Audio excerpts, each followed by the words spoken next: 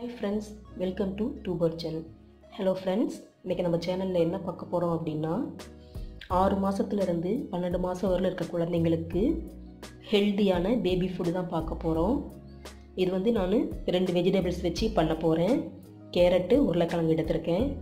கேரட்ல வந்து vitamin A இருக்கு. அதே மாதிரி உருளைக்கிழங்குல விட்டமின் C இருக்கிறதுனால குழந்தைகளுக்கு கொடுத்தோம் அப்படினா பாடி weight வந்து gain ஆகும். அதே மாதிரி கேரட் சாப்பிட்றதுனால கண்ணுக்கும் நல்லது, தூரப்பார்வை பிரச்சனைலாம் இல்லாமல் இருக்கும். ஸோ நம்ம சின்ன வயசுலேருந்தே குழந்தைங்களுக்கு கேரட் கொடுத்து பழகிடலாம். கேரட் மட்டும் இல்லை, எல்லா காய்கறியும் கொடுக்கணும், அதே மாதிரி ஃப்ரூட்ஸும் கொடுத்துடலாம். ஸோ 6 மாதத்துக்கு மேலே நம்ம குழந்தைங்களுக்கு கொஞ்சம் கொஞ்சமாக ஃபுட்டில் சேர்க்க ஆரம்பிச்சிடலாம். பாருங்கள், இப்போ இந்த ரைஸை வந்து நம்ம நல்லா வாஷ் பண்ணிக்கணும். வாஷ் பண்ணிவிட்டு இதே மாதிரி ரெண்டு வெஜிடபிள்ஸோட ஸ்கின்னையும் ரிமூவ் பண்ணிவிட்டு சின்ன சின்னதாக கட் பண்ணி நம்ம இதில் வேக வச்சுக்க போகிறோம். இதெல்லாம் க்ளீன் பண்ணிவிட்டு வாஷ் பண்ணிவிட்டு நான் வேக வைக்க போகிறேன். பாருங்கள், நான் வெஜிடபிள்ஸை சின்ன சின்னதாக கட் பண்ணிட்டேன், நல்லா பொடியாக.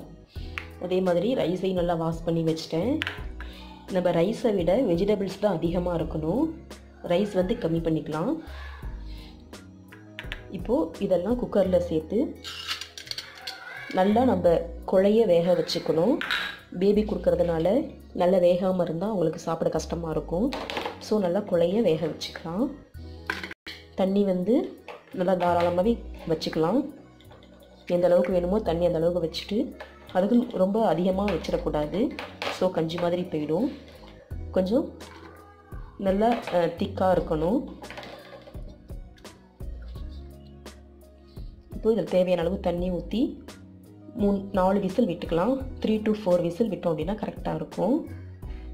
ஸோ இதை வேக வச்சுக்கலாம். பாருங்கள் ஃப்ரெண்ட்ஸ், நான் 4 விசில் விட்டேன், நல்லா வெந்திருக்கு. இதை இப்போ ஒரு மத்தை வச்சு நல்லா நம்ம கடைஞ்சிக்கலாம். நல்லா மிக்ஸ் பண்ணி விடணும், நல்லா நைஸாக இருக்கணும். ஸோ இப்போ வந்து நல்லா மற்ற வச்சு நம்ம மிக்ஸ் பண்ணி விட்டுக்குவோம்.